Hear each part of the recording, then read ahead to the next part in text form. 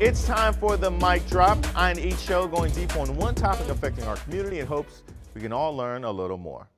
In the immediate aftermath of George Floyd's murder, most right-minded Americans called for some sort of reform in the way law enforcement interacts with certain members of the public at large. And I say some sort because at the time, we didn't know exactly what that should look like.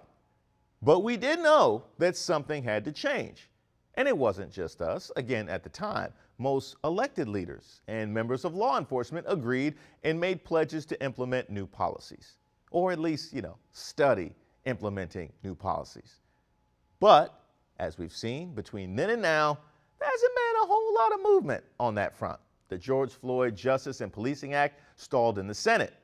Talks of defunding the police, which doesn't mean anything other than reallocating the substantial monetary resources to other areas in efforts to improve policing, are held out as a betrayal of law enforcement, as if we're not allowed to demand that our public servants do better.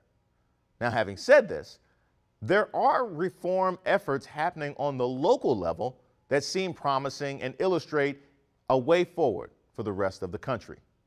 Like last fall, the city of Alexandria instituted ACORP, the Alexandria Co-Response Program, pairing a member of the Alexandria Police Department with a member of the Department of Community and Human Services.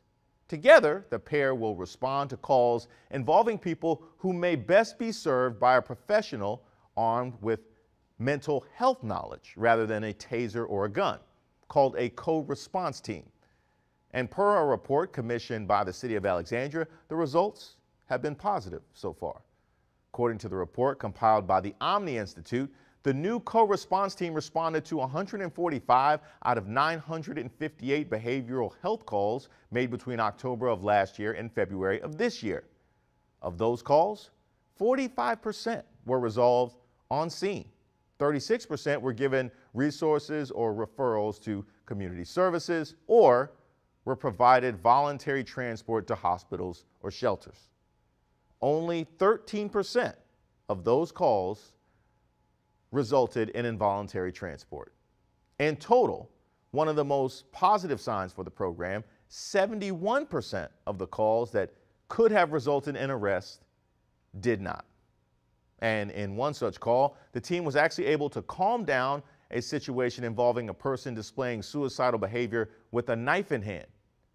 Despite the fear caused in the person by the heavy presence of police units, the team was able to gain their trust, get the knife, and take them to the hospital to get the help that they needed. And that is just one example showing us how police reform can be done. That there is, in fact, a better way.